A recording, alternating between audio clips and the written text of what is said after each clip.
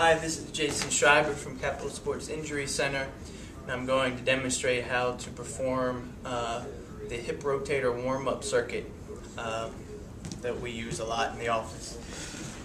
So, first thing you need to do is lay down, bend your knees. You want your heels, the bottom of your foot, to be aligned with your spine. Alright, so there's a straight line. Keeping your hip on its side at all times and feet together, you're going to do 10 repetitions of this clam exercise. Alright, while doing it, your hip should stay still and you should feel muscles high up on the gluteal area contracting to pull the knee away from the floor. You're going to perform 10 reps. And you're going to move to the next position, which is internal rotation. This time, knee together,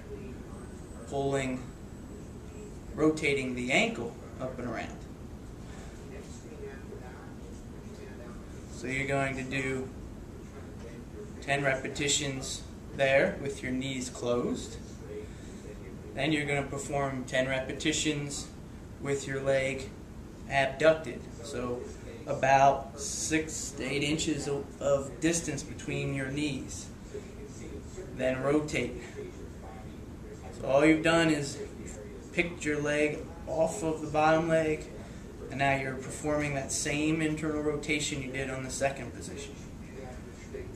After 10 reps there, you're going to perform internal rotation, but in hip extension. So pull the leg back so that your knee is as close to aligned with your hip as you can make it.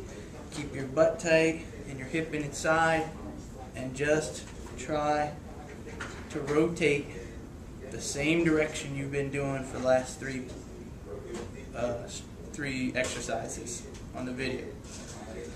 So 10 repetitions, rotating the ankle up and around with the leg back away from the hip. And that's all 4 positions. You of course need to roll over and repeat all 4 for 10 reps on the other side.